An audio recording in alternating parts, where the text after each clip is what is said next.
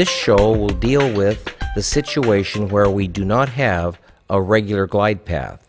And there's several factors that would give us an irregular glide path. One of them would be anatomical. Obviously, some anatomical configurations are very treacherous to try to use mechanical preparation methods. Notice this 90-degree bend well away from the full working length. Another reason anatomically that we may not have a glide path is in the instance of a bifidity. Anytime a canal divides, there's an opportunity for the file to get caught and not be able to track along the negotiated portion of the canal. Sometimes pathological conditions exist, like internal resorption, and it's not easy to slide a file through the resorptive defect to pick up the canal on the more apical side. Other pathological conditions occur when teeth degenerate endodontically, and that could be the presence of stones.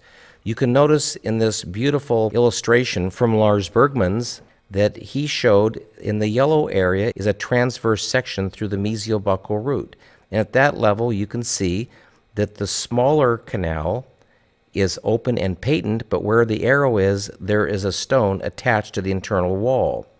The green arrow shows us a deeper calcification in the distal buccal system, and again at this slice, at this level, all the roots have open patent canals, but the DB again has a stone.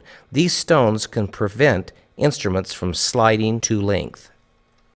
So we've looked at anatomical instances and pathological conditions. The other instance where we'll frequently not have a regular glide path is in retreatment.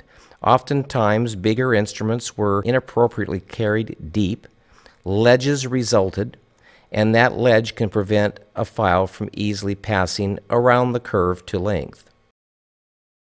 Well, we've talked about negotiating canals in other just-in-time shows, and you can imagine using 10s and 15 hand files in the presence of a viscous chelator to arrive perfectly at length. But once the instrument's at length, it means you have a pilot hole, but it doesn't mean you have a reproducible glide path. So withdraw the 15 file a couple millimeters, and without reciprocating the handle, slide it back to length. Now pull the 15 file back 3 or 4 millimeters, and see if you can slide the file back to length. Now pull the file back even further. When the file is inserted back towards length, sometimes it can hang up, in this example, in a bifidity. Notice that a rotary instrument wouldn't know which way to go. It would hit the septum and roll over and frequently break. In the instances where we don't have a smooth, reproducible glide path, the ProTaper file system comes with manual handles.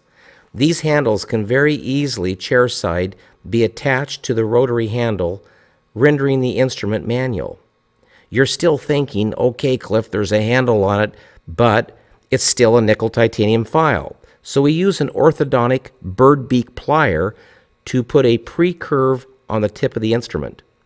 We have to exaggerate the curve because when we let go, because of shape memory, nickel titanium wants to straighten out. So we have to exaggerate the curving move so when we release the file, it's curved appropriately. The teardrop stop can be torqued to correspond to the curve of the instrument. So you can see in this maxillary first molar postoperative film that if we looked specifically at the MB root, we could imagine a 15 file was at length. If you pull it back a few millimeters, you can see as you slide it back towards the terminus, it would go right out the lateral aspect of the root. In this instance, we have an ill-positioned lateral canal, and because nickel titanium has shape memory, it'll always follow the path of least resistance, and that's a straight line. In other words, it would go out the lateral canal and out the lateral side of the root, but it wouldn't make the deeper recurvature. This is a manual finishing procedure. Notice this mandibular posterior abutment. Notice the distal root is trifid. And in these instances, we must come back and look at basics. If we check for glide path, you'll find that the handle has to be reciprocated in order to direct the pre-curve file to the portal of exits. Therefore, the apical third needs to be finished manually. So let's review quickly glide path management. We know that we sometimes do not have a desirable glide path when we have anatomical, pathological, or iatrogenic events. We want a 15 file at length. We simply remove the file in progressively longer intervals of distance, and we see if that instrument can slide over the apical 1/3. In the instance it can't, then we do not have a reproducible glide path, and rotary should not be used, neither should reciprocation.